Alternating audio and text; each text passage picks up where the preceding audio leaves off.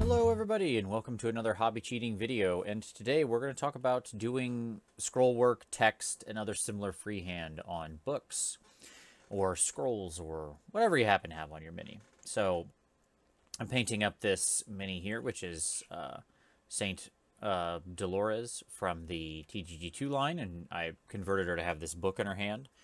And I wanted to do something in the book. So this seems like it would be a sort of religious manuscript to me.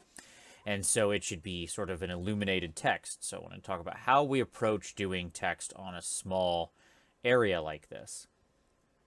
You can be as complex as you want with it, but obviously there's a couple tips to keep in mind.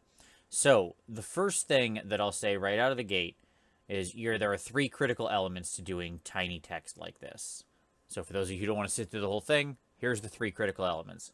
One, you need an extremely sharp, fine-tipped brush. So here I have a size 0 from the miniature line for Winsor & Newton. You want something with an incredibly sharp, precise tip.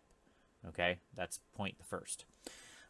Second, you want paint that's going to flow really well. So if you need to add some flow aid or something like that, you want something that's going to go off the brush very easy when you just barely touch the brush to the miniature. Now, at the same time, you want to make sure that that easily flowing paint is mostly wicked off your brush already. You do not want to suddenly run a bunch of paint down onto the area with your very wet paint. So you're going to be dealing with extremely wet, free-flowing paint. You need to make sure all the extra is wiped off and you only have the proper amount in the brush, which means you'll be testing on the back of your hand first or whatever. Finally, don't try to write actual words, especially not on something this small. If you can picture this scale, this would be like somebody holding a book 20 or 30 feet away from you and holding it up in the air. You wouldn't be able to read the words. You would just be aware that there is text. Okay? All right. So the first thing I'll say is when you're doing books like this, they're often sort of illuminated books or, books that would have been written by hand, especially if you're doing fantasy miniatures. And so chances are they're not going to just be, like when we look at a modern book, it's often just rows of text going like across.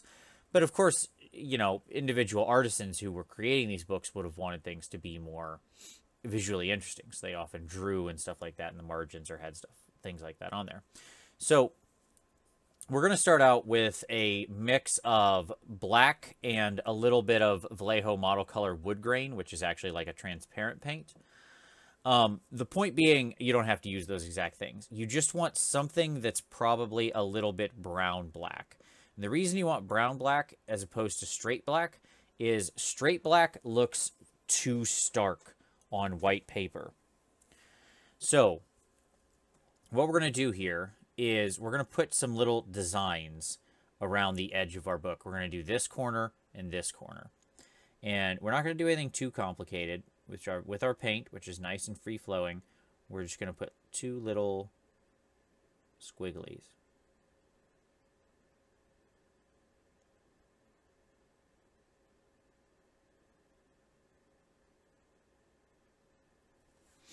Okay, there's our first squiggly.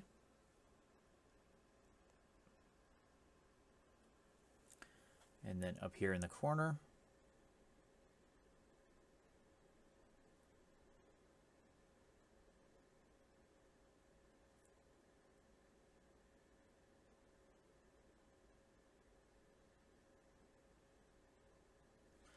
there's our second squiggly. Again, these don't need to be anything that impressive. They're just there to create some visual interest on the page.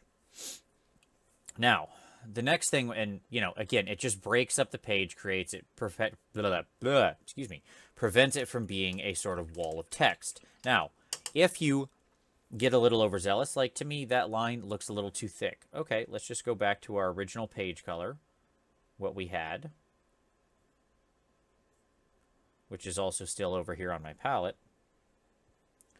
And again, I'm going to just come in and very carefully trace the edge of that line and go ahead and kind of thin that out just a little. right? So that way it's nice and smooth.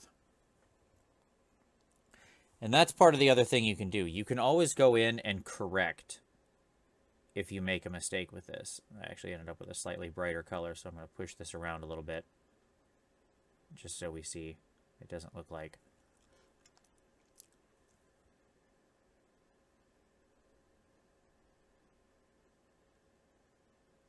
There we go. There we go. Got a little extra highlighting in there too. Yay. And that's just it. You can't worry about it too much. Okay. Now it looks like that lower page is slightly brighter, which it probably should have anyways. So, hey, there you go. Yeah, I meant to do that. There's no mistakes, just happy accidents. Okay, so now we have our little squiggles on the side to kind of create some visual interest. The other thing I'm going to do is, since this is a religious text and she has like flowers on the top of her head and stuff, I want to put a little rose right here, okay? So to do that, what we're going to do is we're going to go in and get a nice deep green color, which in this case is going to be Riff Green from Scale 75. Just have it's a color that looks very much like the green of a stem. Okay? And so what we're going to do is we're just going to go ahead and in a situation like this where we want to do a very fine actual item, what we're going to do is we're just going to focus more on dots. Rather than trying to draw a line, we're just going to touch it over and over again. Tiny little dots. Okay? I'm just doing very light presses, very light little dots to make my little leaves, right? So I didn't try to draw that whole line. I'm just doing little tiny dots over and over again. That lets me make sure I control the paint that's going on very carefully. Okay? And then after I'm done, I can kind of get in and smooth it out. It's just that easy. Okay? Now we have a little stem. Now, the next thing we're going to do is we're going to go back to that. We're going to go in. We're going to take some of our red color. I've got a nice little red here I liked from my red rose.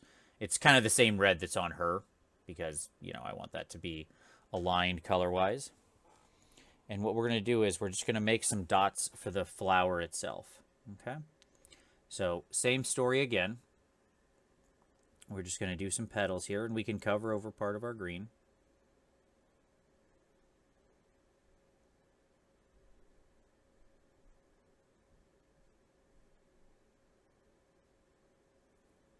We're just doing dots, just little careful dots.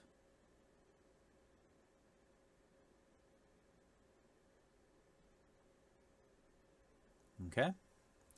So now we've got a little flower there. Looks very flowerish.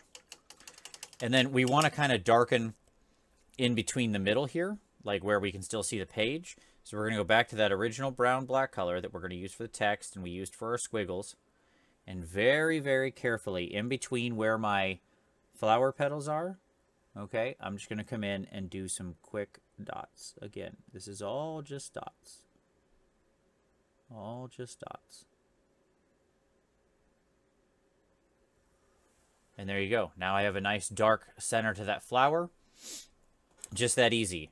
So you can see you can do some very simple little quick freehand, and it's really just pressing the tip of your brush down as little tiny dots. Now let's talk about the text itself. So these texts would frequently have sort of a large first letter, you know, and then go into normal text. So we're going to do that. Don't try to draw real letters. Just do lines and squiggles.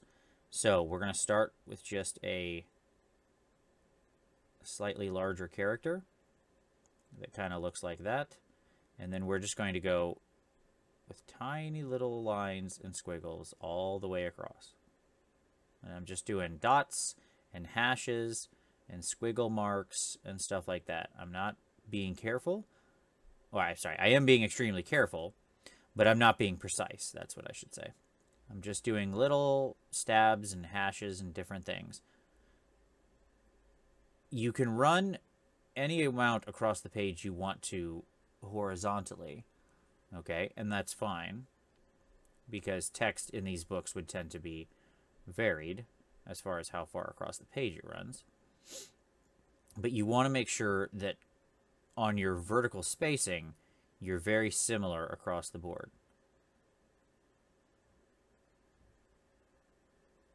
So there you go. You can see just little dots, little squiggles, nothing big. And there we go. We have a nice illuminated manuscript page. Just that easy.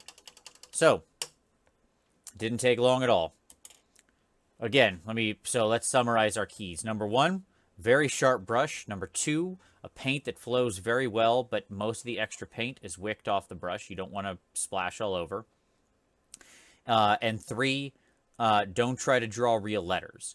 When you're doing your text, you want something probably brown-black or blue-black, depending on whether the white pages are cold or warm, because stark black will look way too stark.